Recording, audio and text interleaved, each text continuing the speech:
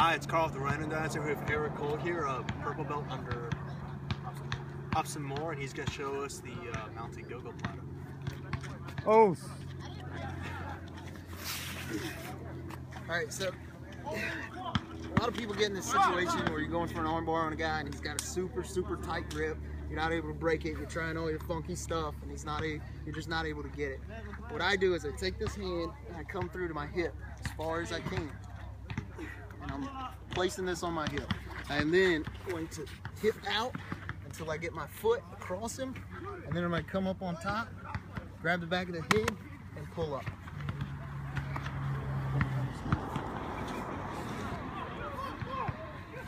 Oh. So again, here to the hip out, come on top.